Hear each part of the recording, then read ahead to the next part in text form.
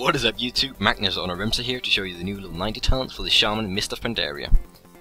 First off, I'm going to talk you through each talent and then I'm going to show you what each talent looks like on a training dummy. So first off, Elemental Blast.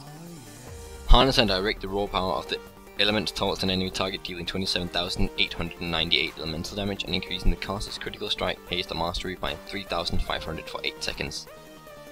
This talent is such an easy choice because you use a spell you get a buff. It's a cooldown the Shaman can use every 12 seconds to get 3,500 in a useful stat for 8 seconds, which means I could see a lot of Shamans in all 3 specs use this because it's such a simple spell to work with. Next up, Primal Elementalist. Your Earth and Fire Elemental totems draw forth powerful primal elementals directly from the elemental planes. These servitors are 50% more powerful than regular elementals, act as pets directly under your control and gain additional abilities. This talent is by far the coolest talent in the Shaman tree. It's also a very good talent because of 2 points. First, you get a fairly high DPS increase using this talent with Fire Elemental, and second, you get a cooldown for all 3 specs too by using the spell provided by the Fire Elemental.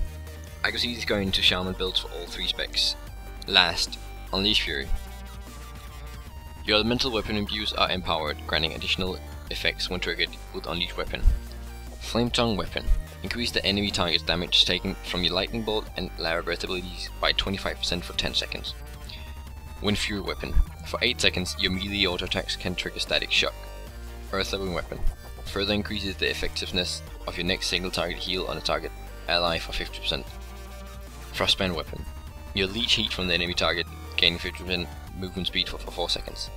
Rockbitter Weapon. You take 40% reduced damage from the enemy target for 5 seconds. This talent might be the most basic choice for all 3 specs, but because of the damage and healing down increases from the Fire Elemental and the huge buff from Elemental Blast that increases the damage and healing you do, this is not what I would choose to go with on my Shaman.